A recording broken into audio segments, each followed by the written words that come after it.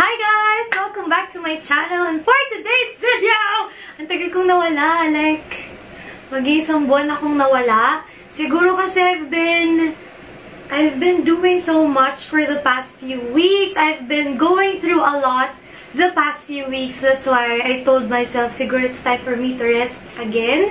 Though I know you guys know that I've been resting ever since I started working, parang ever since nag-rest na ako from YouTube.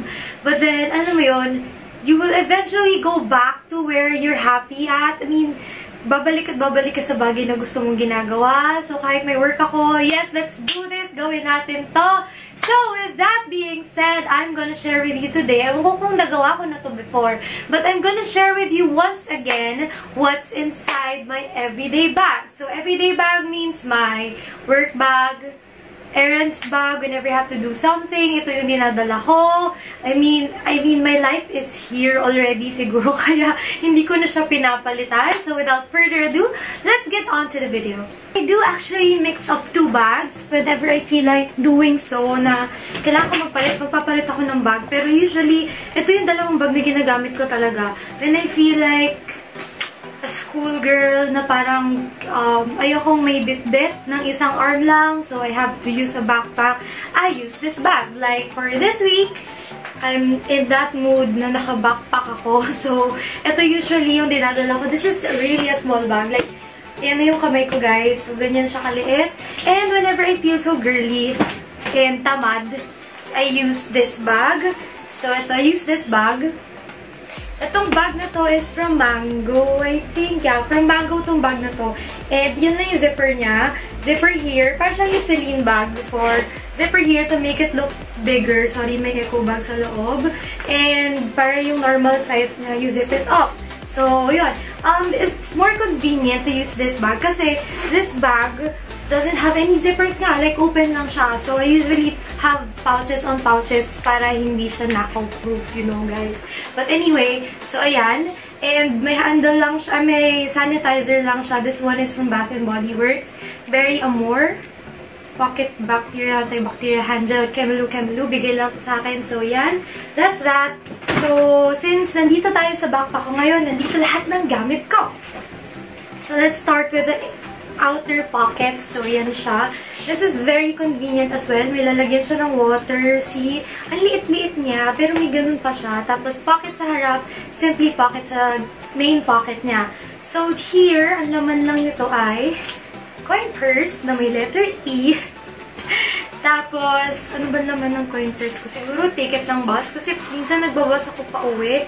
And some bills. So, yan. Yung mga bills. Andito din yung beep card ko. Pag nag-MRT ako, whenever I go to work, itatap ko lang siya. Since manipis na yung wallet ko, itatap ko lang siya. Nag-work na siya. So, yan. I have my house keys. Pamay-pay. Since commute is life ako. Then, another keys for work. Yun lang yung laman niya. So, very convenient. Pag kailangan ko ng kunin susi ko, isang zip-unzip ko lang. Nandiyan na yung susi ko. And whenever I have loose bills, nandiyan na din yung coin purse ko. So, yan. Going on to the main pocket ng bag. Medyo makalat siya, guys. Yun yung laman niya. Okay, let's begin. So, I have ito, hindi ako nabubuhay na walang dalang ganito. Wet wipes. Ito yung isa sa favorite wet wipes ko, yung Nursey Baby Wipes. If not this one, yung nabibili sa Shopwise na 90 sheets. Ganun ako nag-hoard sa wet wipes, as in 1 year supply siya sa akin. So, yan. Other than that, I bring my iPad with me. So, ayan. Nandito kasi yung mga movies ko and stuff. I mean, pagka wala akong magawa, kapag feel ko ang boring-boring ng life ko, you know, manonood lang ako ng movie sa iPad. Since ayoko din na dinadrain masyado yung battery ng phone ko kasi, you know, that's all I have for now. Yung phone na yon. So, yeah. Next po is this pouch. This pouch contains like a spare phone. Nandito yung globe number ko. This is just a Huawei, I think Huawei na phone. And patay na siya kasi I don't really, hindi, pinapatay ko siya. So, para pag emergency, I need to use it. May battery siya. So, yan, that's my globe phone. I have here my ID for work. Yan. Then, I have, wait, andito siya. Sorry. I have yung earphones ko with me. Sorry, ang pangit na nalalagyan ko. Sobrang tagal na sa akin ito. Like, 5 years ago pa nung lalagyan na to. Then, nandito kasi yung parang cable for, I know, iPhone, you know. Ang hassle, pag naka-iPhone ka, kailangan may ganito pang cable to connect sa AUX na end. Kasi yung ganyang earphones ay parang yung sa cable lang din ng charger. So, yan. Pinapahasel ni Apple ang buhay natin. Then, I have this. This is a lucky necklace. Saint Benedict necklace. Na lagi kong dala-dala kasi gusto ni Mommy. Lagi kong dala-dala yan. Then, G-Tech na ballpen. We need that in our lives, you know, guys. So, there. Ay, nalaglag siya, mga besh.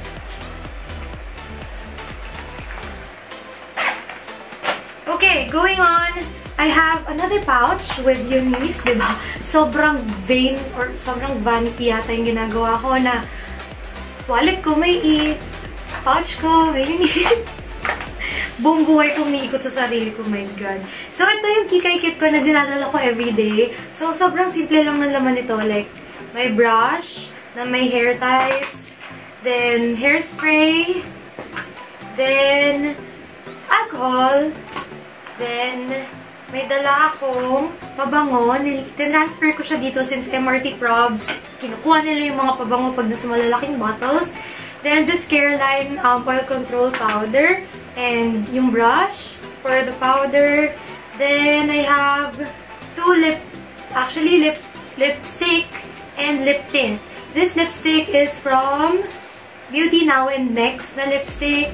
In the shade Tease Me. Ito yung nasa favorites ko. Kasi I use that for work. And I use this na Tropica Pure Organic Tinted Matte Balm in the shade Julia. Ito yung favorite kong shade. Si Julia. Yan, dala-dala ko yan whenever.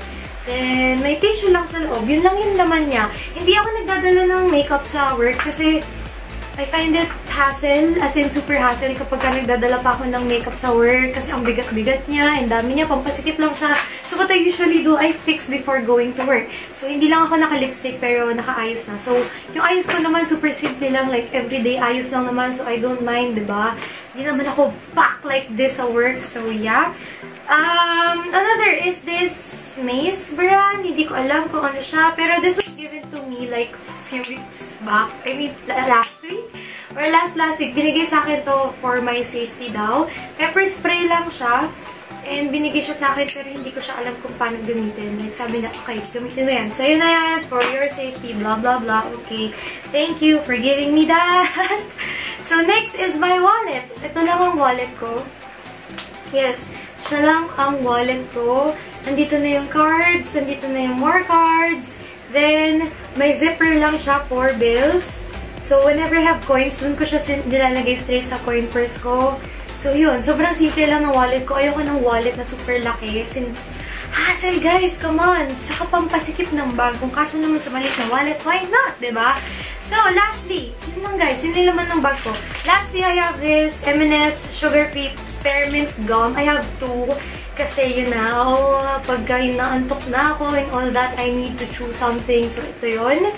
So, I have two para sure. Para lang sure na hindi ako maubusan.